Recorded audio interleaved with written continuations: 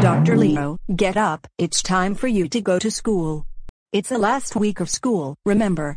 No.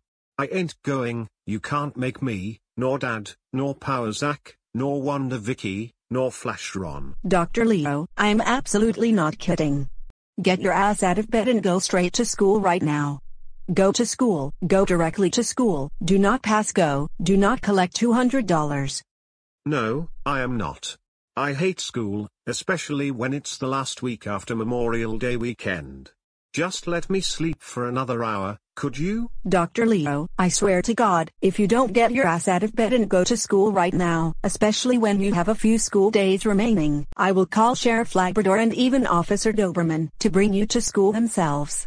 Now go, go go go go go. Sheesh. Sheesh. Okay, boys and girls, since we have a few days remaining on the school calendar, we have a new behavior system. Every time you have bad behavior, you get a strike. And chances are, when you get 10 strikes, you get expelled. Expulsion evasion means your parents, grandparents, or guardians will lose custody of you and the Child Protection Services will investigate the evasion. If you're wrongfully expelled, your parents may appeal it or you can appeal it yourself. No frauds please, okay? That is so stupid, especially with the fraud alerts. What did you say? Just for that, you have an automatic strike for saying that the strike system is stupid, especially with the fraud alerts, which is now put into place a few school days before the end of the school year. Can I at least go to the lavatory? Fine, just get out of my classroom, would you? Sheesh.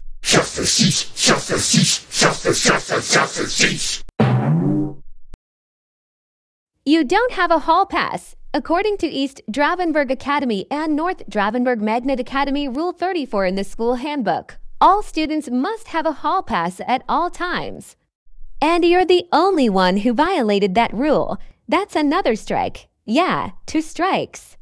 Back to class, would you? Oh cherries. Well, Eureka, the stupid hall monitor and the stupid sorceress from Eureka's castle gave me a stupid strike just because I violated that stupid rule in that stupid handbook and I didn't have a stupid hall pass. So, for interrupting class, and for calling everything and everyone stupid, that's 2 strikes, and stay seated for the rest of class, would you? So class, as I was about to say before I was rudely interrupted, I was going to say today we are learning about criticism. It is the expression of disapproval of someone or something based on perceived faults or mistakes. It is also the analysis and judgment of the merits and faults of a literary or artistic work. What? I am terrible at criticism. Besides, I forgot the 11 tips for giving constructive criticism as well. For talking in class, that is yet another strike. You are halfway to getting expelled. And for having an angry stare, I am giving you yet again another strike. Wow! 6 strikes. Knock it off. Well, that is another strike. A few more strikes and off to the expulsion office you go.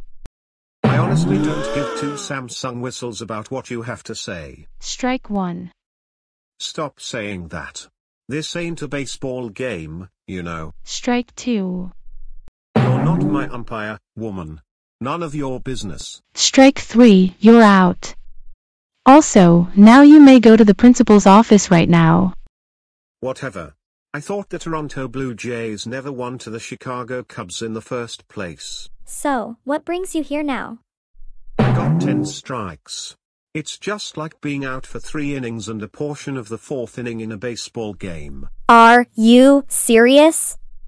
Dr. Leo, I can't believe you've got 10 strikes. And yes, it's like being out a few innings, and no, not the 4th inning too, unless you got a dozen strikes in baseball. You lied to the MLB. You lied, you lied, you lied. That does it. Go home right now. You are indefinitely expelled. I do not, will not, could not, should not, cannot, would not, must not, in a million years, want to see your ugly face ever again, especially when there are a few days in the school year remaining. Dr. Leo, we cannot believe you got 10 strikes, like in a few innings but not the 4th inning in baseball terms, and got expelled indefinitely. You're a repeat offender. That's it. You are grounded until you are no longer expelled, which will not expire. So you're grounded until Tails Lamdium Gardens Culipolis Entertainment moves to a new studio.